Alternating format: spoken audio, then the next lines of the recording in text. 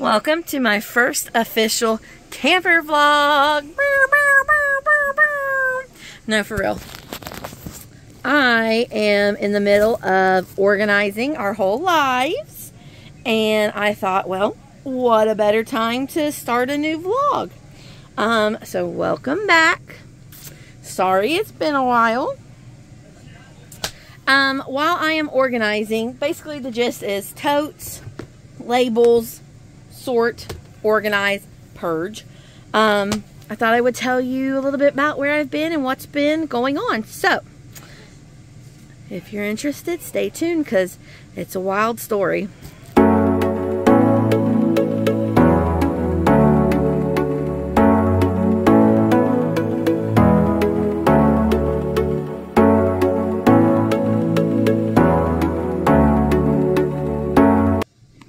Okay, I hope you can hear me over the fan. So, where have I been? Well, about, I don't know when this is going up, but on January 28th, we actually had a house fire. The story with that, I was in the shower, and my husband came running in, and he kind of, fire, and I didn't really catch it, so I kind of went strolling up and down the hallway like, what did he say? I didn't understand what was happening. And he comes back in and he's like, did you call 911? I was like, no, why? He's like, the garage is on fire.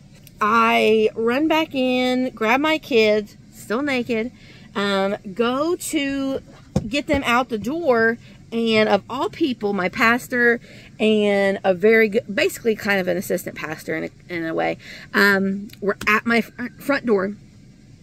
And he reaches his hand in, and I say, I'm naked, take my babies. So I run back in the house.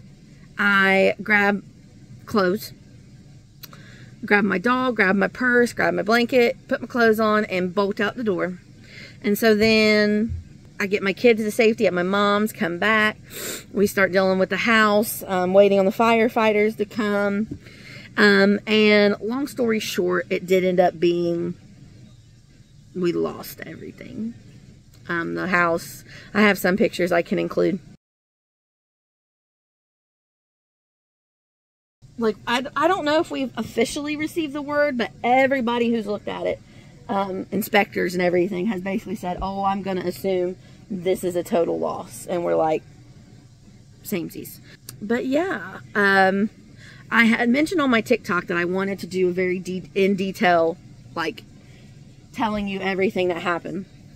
So I guess I need to start with the fact that my husband was on the couch when the fire started. Like I said, I was in the shower.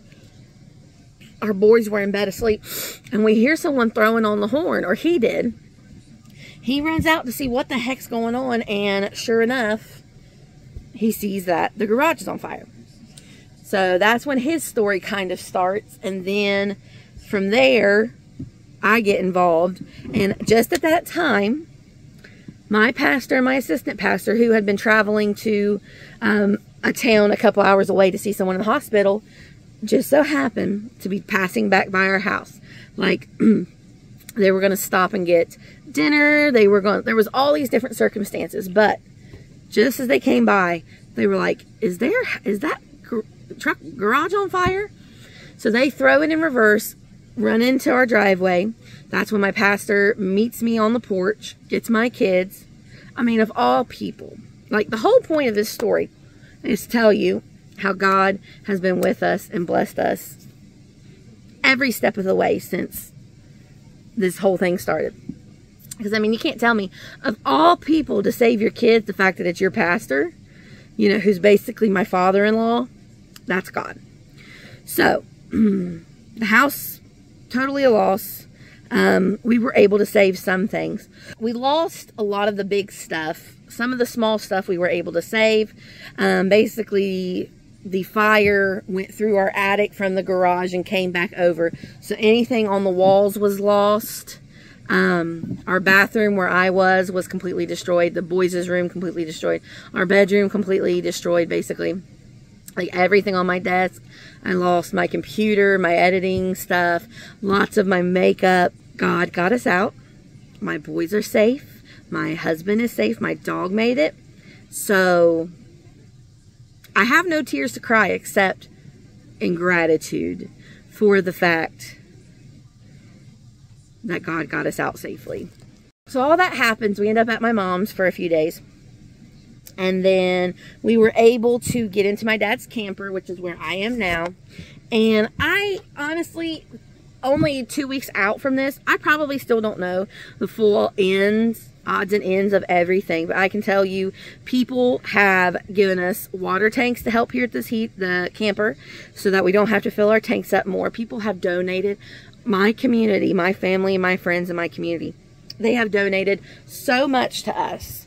I mean, these clothes that my dad got, just above and beyond, people have been so kind to us. People ask, are you devastated at the loss of your house? I'm sad. That house was a blessing. But no, I'm not devastated, because God saved the things that I was most worried about. Like I said, I still just don't even have the words almost to just telling you God is good just doesn't cover it. So where was I? So basically, for the moment being, we are, like I said, in my dad's camper. I am trying to organize everything because I'm an organizer. So hopefully I can do what I do best and get some whatever. But I need to give you a tour of this camper because it's really nice. Thankfully my dad kind of has like a tricked out camper. Excuse me, that we are staying in.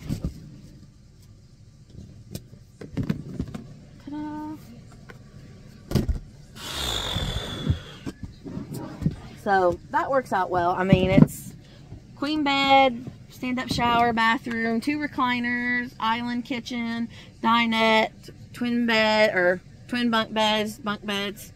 So we do have, we're using like this side as storage for stuff. But I need more totes for my husband and I's clothes, because right now they're just kind of going in piles. Well, it does work out well, is that our boys are in the same size clothes, even though they're 18 months apart. So that has definitely helped reducing some of the need to super organize, because basically I just throw all their clothes in one thing, and then I just grab 2 outfits. Like I don't have to sort by sizes or nothing like that, which is helpful, except for their underwear. I do have to sort their underwear because my oldest is in a size bigger. But other than that, whoops, I can't spell. So right now we're kind of in the process of finding a rental, because I want to be out of here by April when my dad and my brother start camping, obviously, because I don't want to like infringe on their space. Not that my dad cares.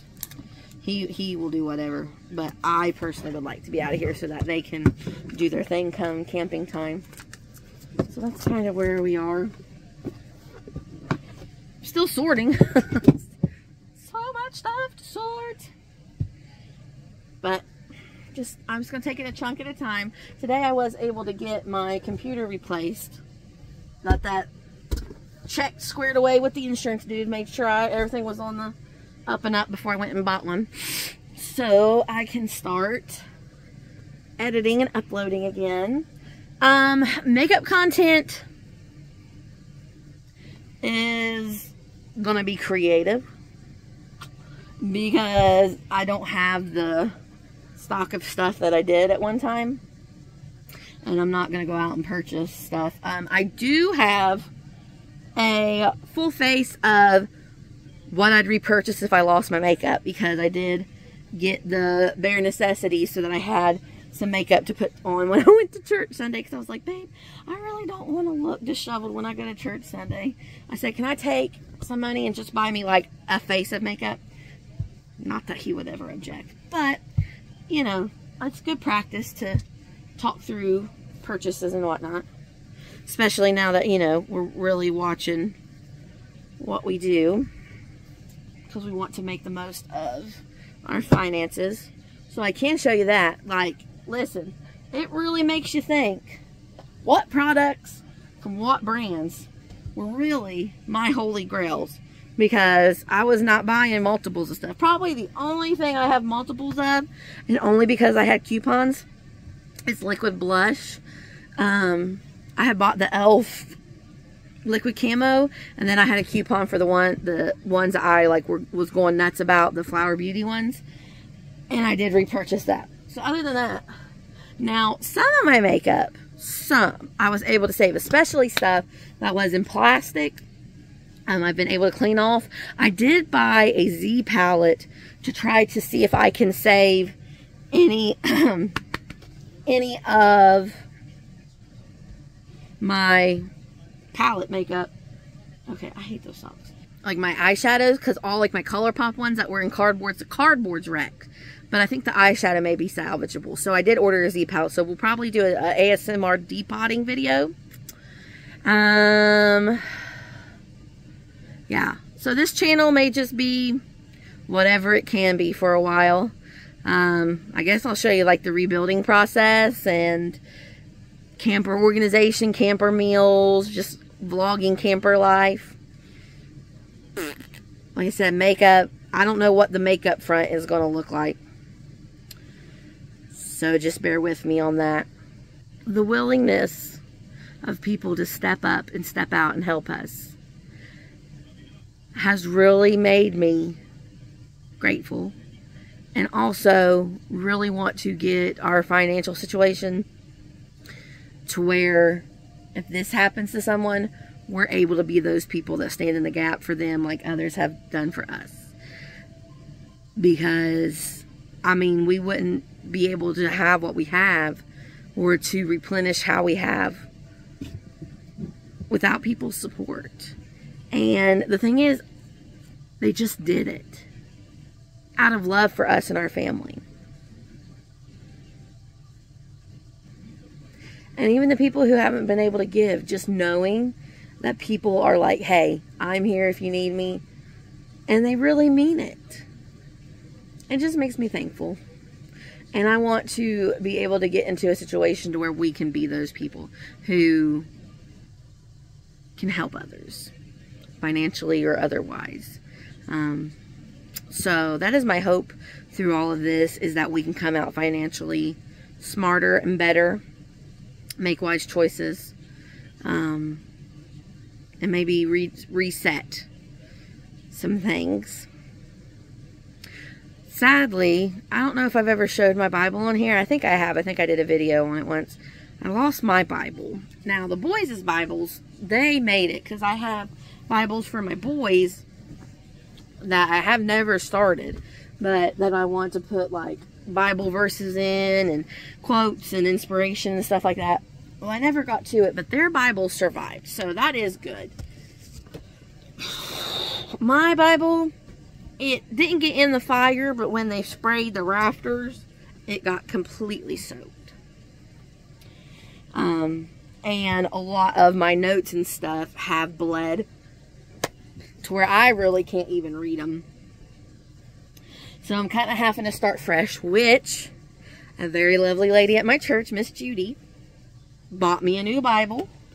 She was like, you tell me what you want and I'll get it. And I have clothes and stuff because a lot of people have donated. And I was like, well, I'm getting ready to repurchase a new Bible. She goes, well, I'll get it for you. So thanks to Miss Judy, I now have a new Bible. It's the same Bible, it's just a different color. So I can start doing that again and getting my Bible, because I really haven't had time to sit down and study or read, except for the little bit that I did the other night getting ready for our women's meeting that's coming up at my church. I don't know. I just don't even have words right now because I don't know. It's been so busy, I really haven't had time to process it. I just know I'm not upset. I'm thankful at how just amazing everyone has been. Like, look at this. This is awesome. I don't even know what this is, but it's like this little matching tracksuit. And I'm like, shut up. Catherine's. It's like this little matching suit. It's got matching pants somewhere. I'm like, well, if I ever start working out, I really want to. Eventually. That is a goal. Like, once my little one gets in school, I want to start working out every day. Like, I'm literally doing my darndest here to organize. Is that my puppy? Who's coming in? Me, Steven.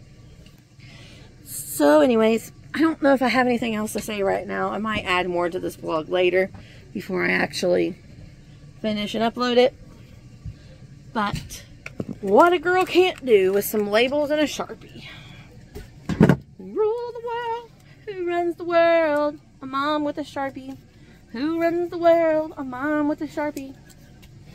Who runs the world? A mom with a Sharpie.